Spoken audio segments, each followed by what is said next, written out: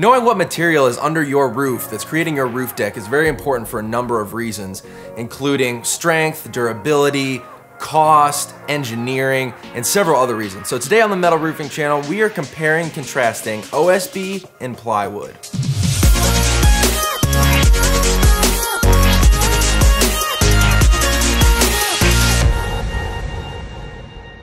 What's up, guys? Welcome to Q&A Mondays. I'm Thad Barnett.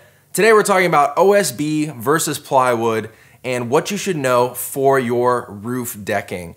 And today I have Jeff Hock, the technical director for Sheffield Metals. Thanks, Jeff, for being here. We have a lot to cover with this topic. So make sure you check out in the description. All the questions we're going to be talking about today is there, so you can jump ahead to your specific question. So Jeff, can you talk to me first about what actually is the difference between OSB and plywood and kind of how those relate? Okay, so the main difference is basically how they're made. Plywood is, it comes in all various different sizes, but it has plies. So it's basically thin sheets of wood that are glued together. For half-inch plywood, you could have anywhere from 3 plies to 5 plies. 5/8 plywood, you could have anywhere from 4 plies to 7 plies. So you have stacks of wood on top of each other that are glued together. OSB, or oriented strand board, is basically a lot of wood chips that are glued and hot pressed together to make up a solid board. So, half-inch oriented strand board basically starts off as 6 inches of chips and glue, and then they press it together with heat, and it seals it and makes it into this oriented strand board.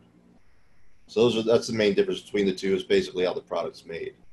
When it comes to popularity, what do you see more, OSB or plywood for roof decking? Probably traditionally plywood has been the go-to, but oriented strand board, OSB, is getting more popular for no other reason that it's cheaper.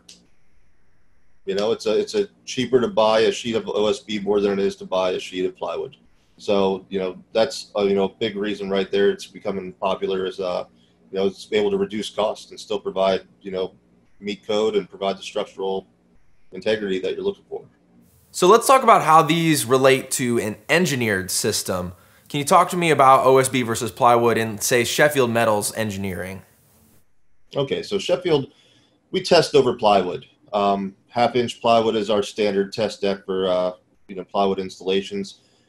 You can use that same engineering for over OSB decks, but it's going to depend on the thickness of the OSB and the pull-out values of the fastener that you're using.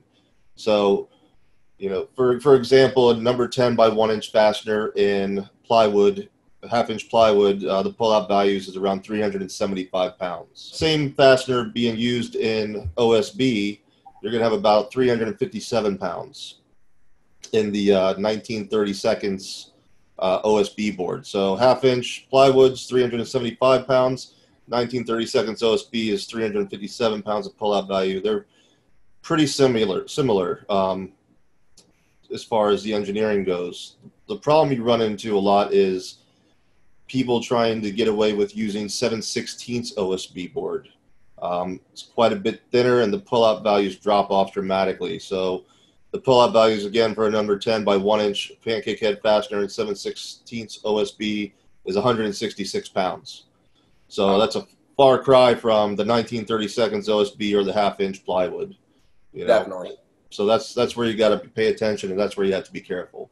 So as long as the pull-out values are similar enough, depending on the varying thicknesses of OSB or plywood, then it still works with Sheffield's engineering.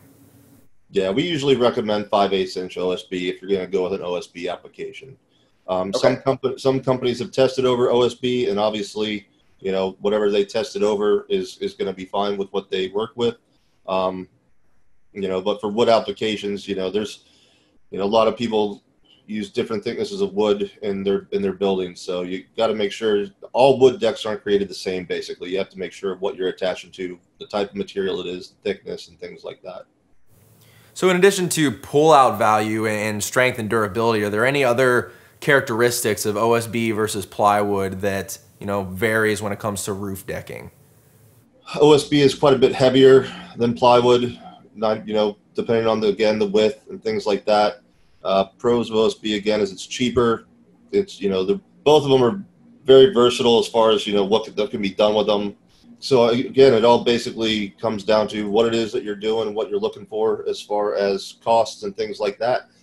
Some people, in high wind zones, they want decks with the best pull-out possible, and they'll get 5-ply plywood, half-inch plywood.